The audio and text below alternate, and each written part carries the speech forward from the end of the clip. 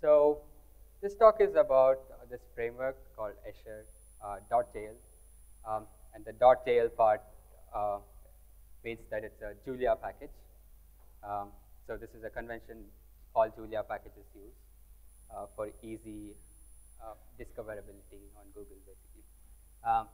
So what Escher is it's a framework for writing web apps entirely in Julia.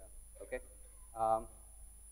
and in this talk, I'm going to like basically motivate why we need such a thing.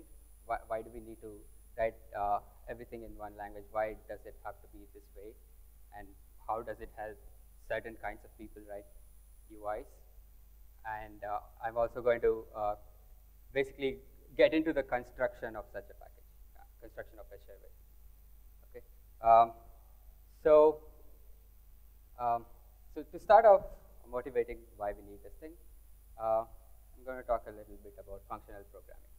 Right. So it's surprising how many people that actually practice functional programming do not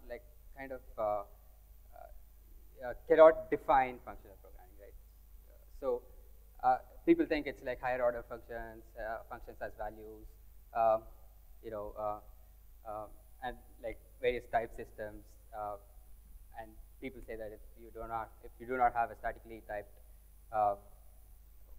Hindley-Milner type system, you don't have a functional language. But at the most basic level, functional programming is just programming with stateless functions, right? You program with functions which give you the same output for the same inputs, no matter where they're executed or how they're executed, right?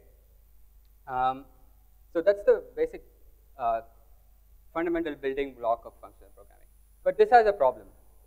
So if you just have functions which take some value and give back the same value for the same inputs, how are you going to change the world? Like, how are you going to do some modifications that are required for actual effects to happen in the world, right, from your program?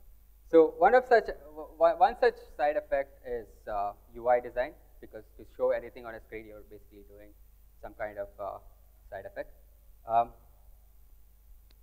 And the most dominant way of writing UIs today is using the web, right?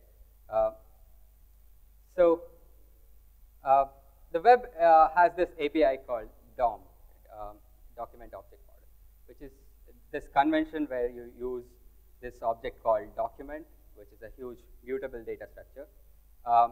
And the way you write programs is to manipulate this thing is you go and mutate certain parts of the DOM so that you can see the changes reflect in your UI.